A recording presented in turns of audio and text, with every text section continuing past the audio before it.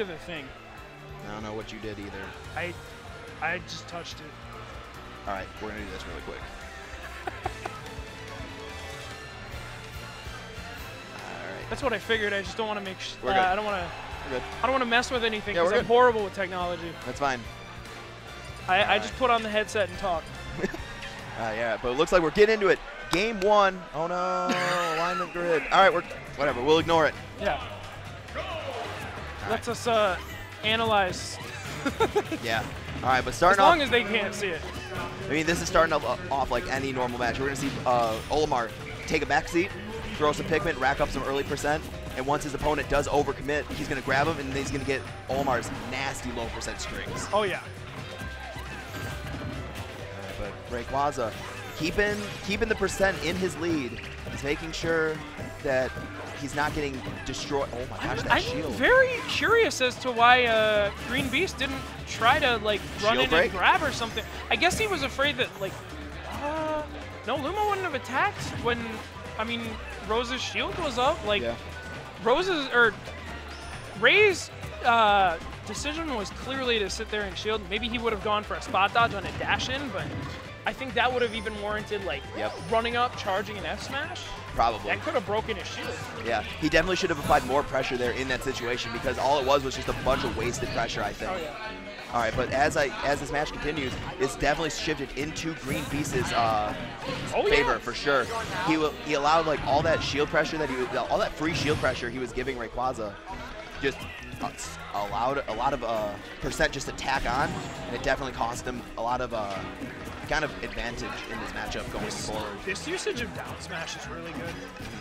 Now, has Ray been using RosaLuma at all in singles? Today? Yeah, he's been using mainly Rosa. It's once he loses with the RosaLuma that you do see him switch towards Did Sheik. he use? I don't think he used Sheik against Ryuga. He did. Or he didn't use Rosa He against did, Ryuga. game 1. Game 1 Nom? he did. Okay. Yeah, I guess I saw him using Rosa against Nom. Yep, and Rayquaza did drop the first stock. Ooh, nice up air. All right, recovering the ledge. He's got a blue on him, but he only took 4%. Not a lot, but he does need to get that off of him. Don't want to give any free percent, especially when you're such a light character. And Olimar, he's building up some rage.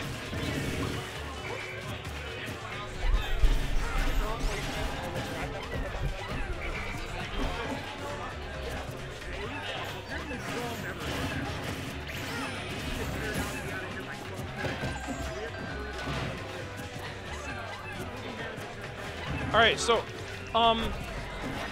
Rayquaza's still struggling to get the kill. That back throw isn't going to kill.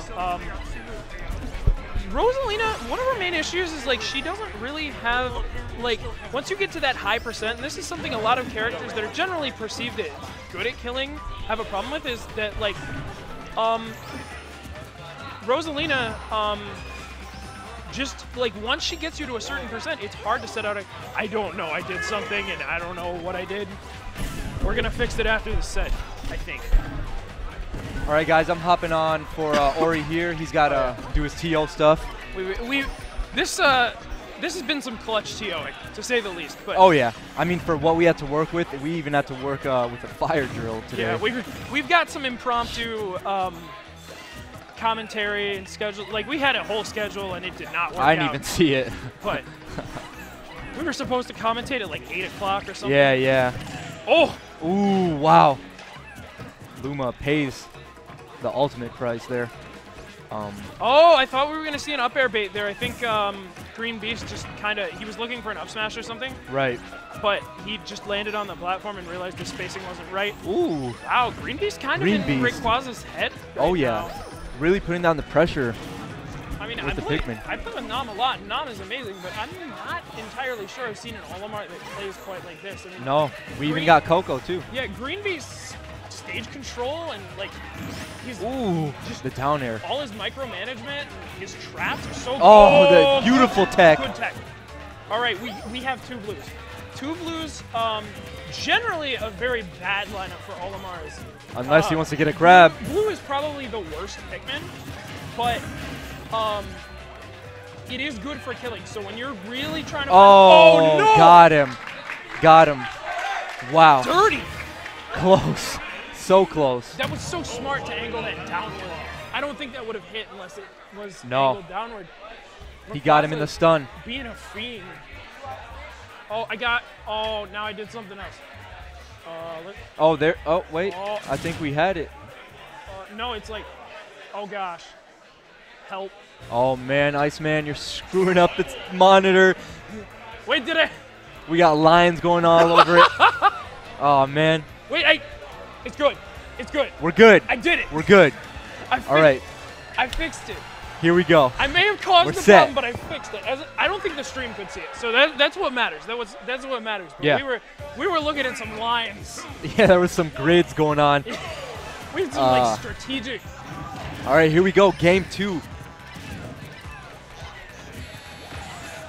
Now, interesting that no one's gonna switch up. I mean, not that Ray needs to. I don't think there's a switch necessary. A lot of the Olimar and Rosa players, I think they both think that this matchup is even. Like, this is just the general consensus between. I could agree with that.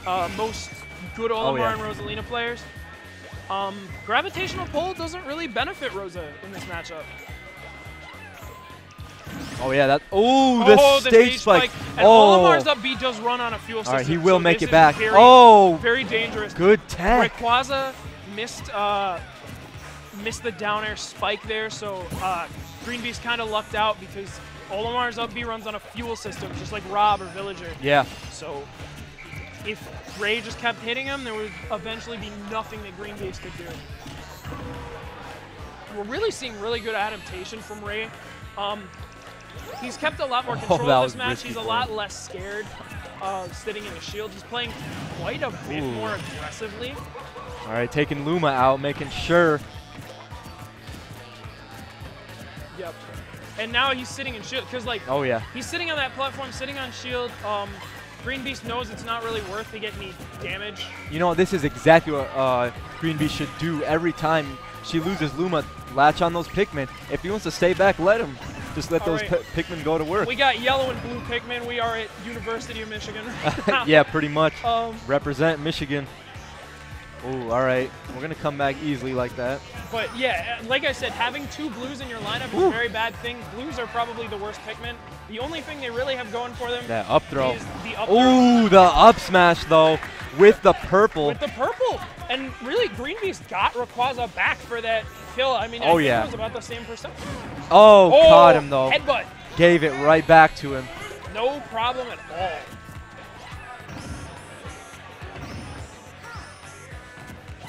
All right, Ray being a little patient here. Whoa. I guess he's going to let that blue Pikmin stay on his face. Got the grab. Ooh. Nice job. Putting down this pressure on Greenbeast, knowing he's going to air dodge into the ground. Oh, good shield.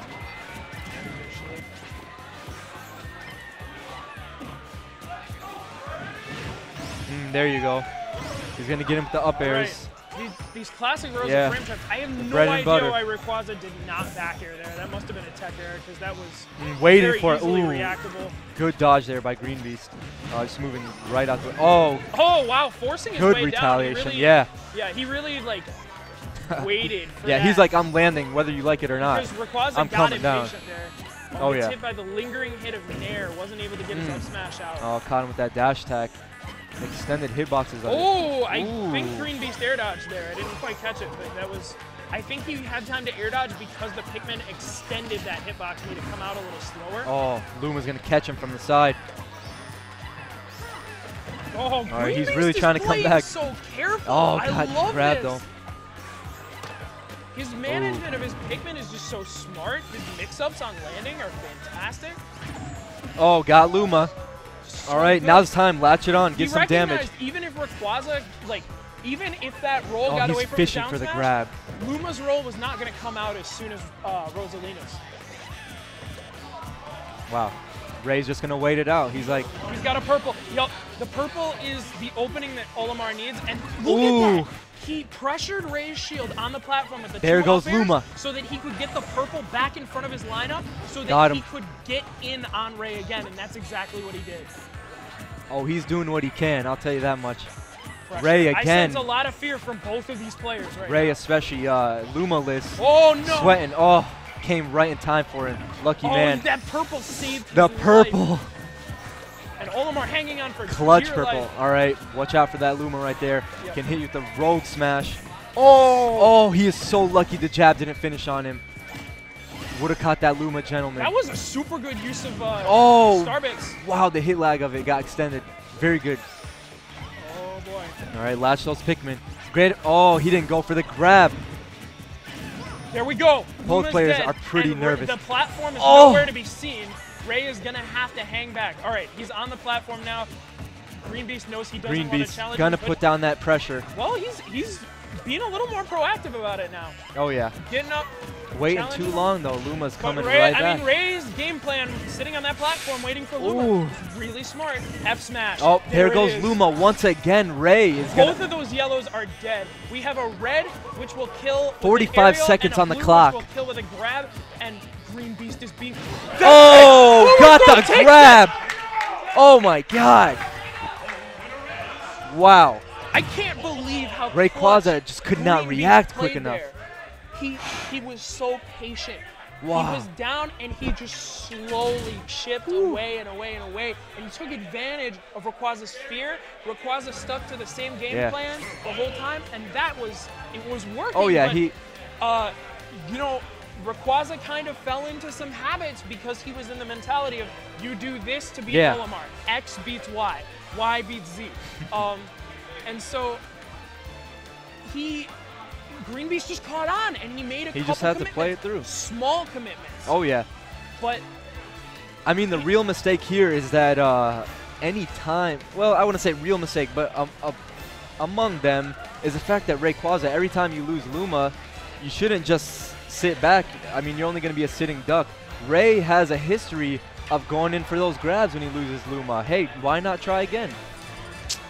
I mean, I could argue it's better for him to stay back just because trying to out-grab Olimar is tough. But hey, oh yeah, you're only killing some time. Here we go, Game 2 Battlefield. Interesting. This is good for wow, both I of like them. that. That's so rare to see in this game, is a throw to another throw, because there's that second of delay. Right, there's that delay that is in there. But by Luma. Rayquaza, you know, knew the timing. Well, the thing is, I believe if you get airbound after a grab and you touch ground again, it resets the thing. Maybe. I think that would be really smart. Yeah, like, yeah. It's kind of crazy how much thought they put into some of this stuff. Oh yeah, programming. It really does show that they kind of did pay attention to the competitive parts of the game in some aspects. Yeah, they sure did. They paid attention to these details. That I mean, it makes it clear that it can cater to a hardcore audience. Oh, okay, there goes Luma once again. Now, interesting enough, this is Smashville. No platform to just doze off on. All those platforms are stagnant. You sit there, you're going to get pressured. So, I mean, Rayquaza thought the same, apparently, because he did not stay back that time. He actually opted to go in, be a little aggressive, regardless of the lack of Luma. Oh, he is so lucky that didn't spike. Wow. All right, 101. Be careful, Olimar.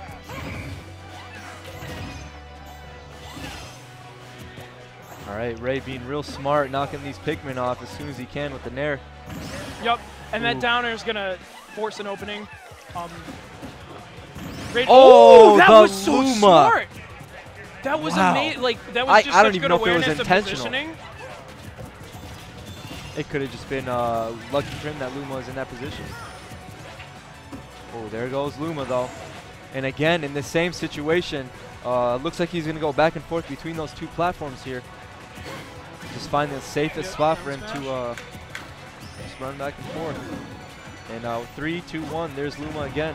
Oh, and you saw the down smash start to come out.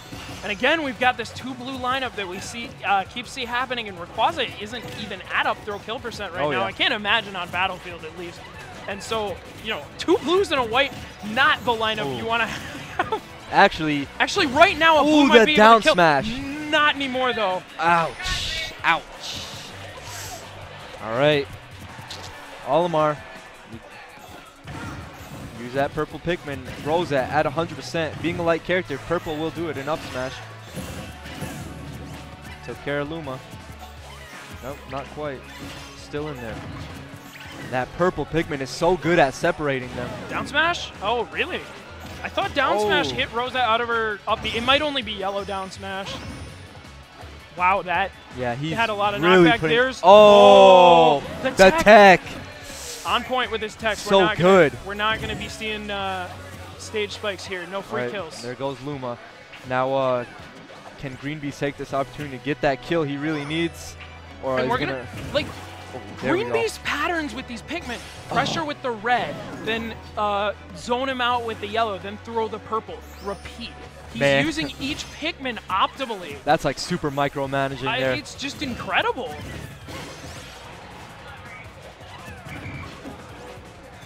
Hey, he decided to main Olimar and take the character seriously. Oh, That's what he said. This is dedication to a character. Yeah. Wow, he threw all 3 Pikmin. That purple. But Greenbeast, Luma interrupts the grab. Oh. Now this is getting really dangerous. The with struggle of a tether grabber. With Rosa at that much rage, in about like 10 more %, Olimar can actually lose to the Luma Gentleman, and that's not good. Oh, yeah. In fact, that'll be Ray's favorite because it's so safe. Oh, boy. Yeah, now he can probably die to the Luma Gentleman. Yes. Oh, boy. Yeah, Ray's going to look for it. He decides that's the safest kill option. All right, 2 purples, really good versus Rosa. Oh, yeah. Separate them. There you go. You know, generally you don't want a whole lot of purples, but there are a couple characters that you may. I know Luigi's one of them. Rosa probably also another one. Mega Man. Did I say Ray? You want versus Rosa. Oh, the read. And actually, the Pikmin was on him, so that extended the hitbox and made it easier. He's not making it back. Yeah, that's it. And we are no going to tech see a that stage time. spike. Wow. Rayquaza with maximum rage on that dare. That was that looked hard to tag. Once he had a hard time getting the kill, it's just Rosa with rage just gets kind of ridiculous. The Gentleman, like we said, even that could kill. Oh, yeah. It's filthy. It's so filthy.